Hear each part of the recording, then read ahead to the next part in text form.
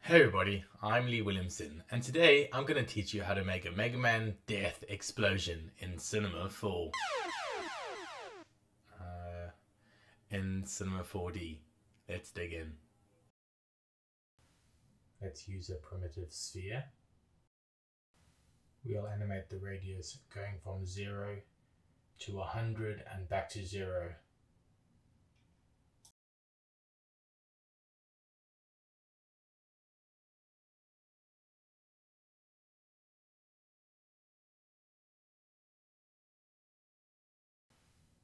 Let's use the torus next.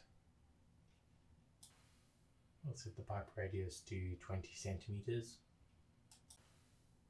Now the ring is only there when the circle is at its largest.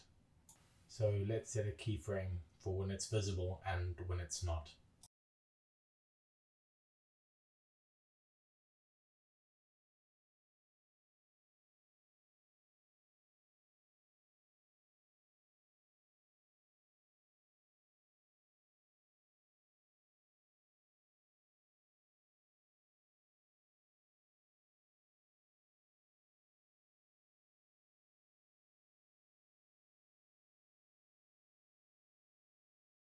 We'll want to do the same thing with a sphere to make sure that it turns off when the ring turns on.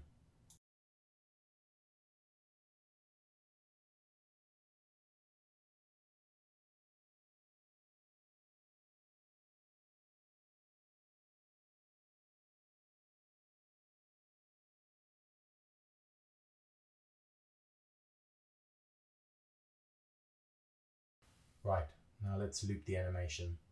And we can click summary, that way we loop all of the animation, the torus and the sphere.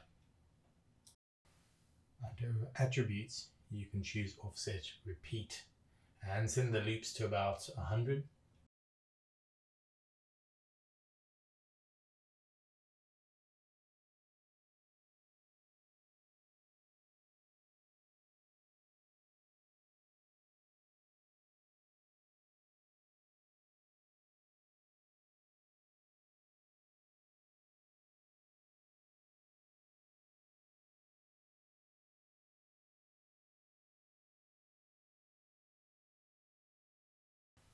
Let's drag this into a cloner next. And choose radial. And set the count to 10. I'll scale my cloner down so it has more space to travel in.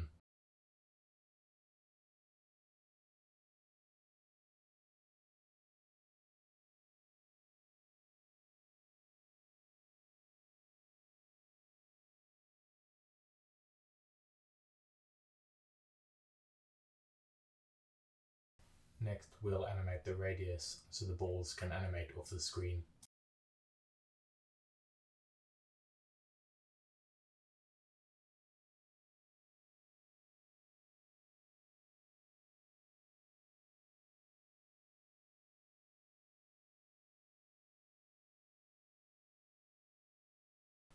Since we're animating at a constant speed, we want to set the keyframes to linear. Then next, we'll go into the track properties and choose continue. This way, the radius just continues to increase and increase forever.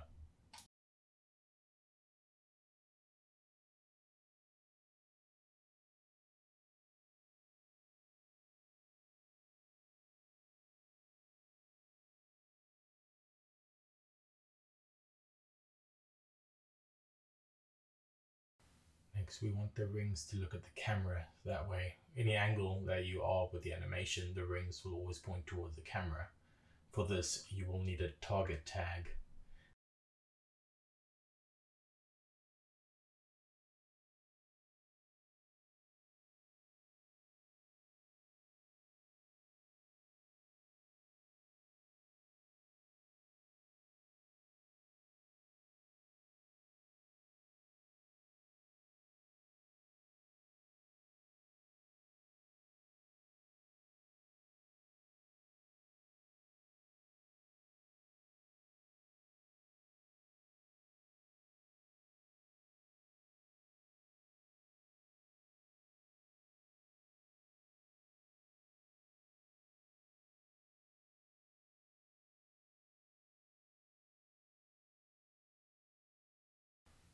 It'd probably be better if I put the target tag on the cloner itself. That way everything rotates towards the camera.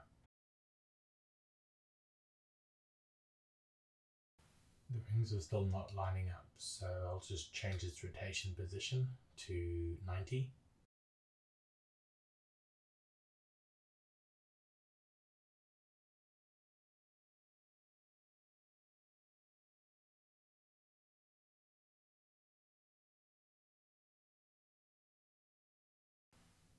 The rings still don't travel up far enough, so I'll just set the radius out a little bit further.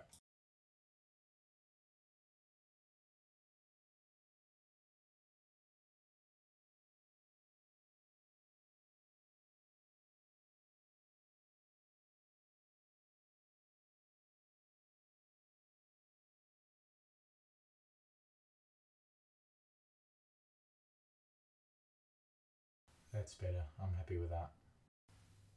Let's take it into After Effects next and see how we can improve this further. EJ at iDesign has this cool Pixelated plugin, which does exactly what the name says. It makes the animation look pixelated. I'll be sure to send a link to his website where you can get the plugin. It's free, or you can get the paid version, which is pretty darn cheap and has a couple of awesome extra features. Right, I hope you guys enjoyed what I shared today. If you did, please share, like, and subscribe. And if you were able to implement this into your own workflow, by all means, tweet me so that I can see what you've done. Cheers.